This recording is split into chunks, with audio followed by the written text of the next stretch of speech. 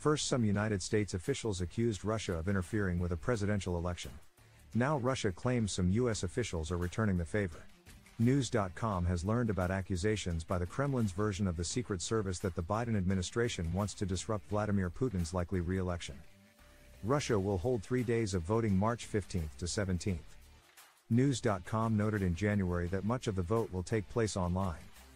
That opens a door for potential hacking, and the SVR Foreign Intelligence Service claimed Monday, March 11 that U.S. agencies are trying to go through it. The administration of Joe Biden is setting a task for American NGOs, non-governmental organizations, to achieve a decrease in turnout, Reuters quoted SVR as reporting. It went on to claim information technology specialists plan to carry out cyber attacks on the remote electronic voting system, which will make it impossible to count the votes of a significant proportion of Russian voters. The SVR cited information received, but gave no other details for its accusations. The idea is simple in the American way, Turkey's Anadolu agency quoted SVR as adding. According to Washington's calculations, the resulting reduction in turnout will give the West a reason to question the election results. The comments followed a summons to the Russian Foreign Ministry in the first week of March by U.S. Ambassador Lynn Tracy.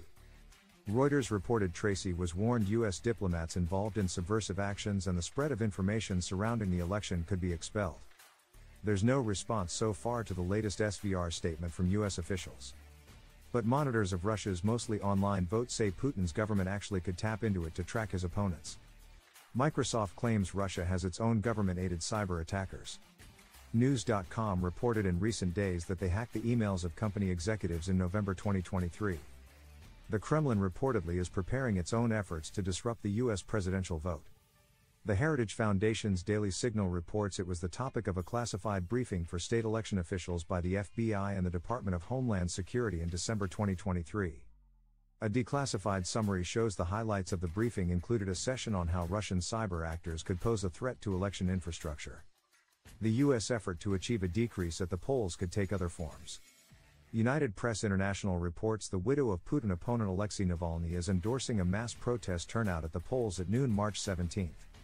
Russian ambassador to the U.S. Anatoly Antonov said another concern is security for the embassy in Washington. We are in close contact with the Secret Service of the State Department, Antonov posted on Telegram.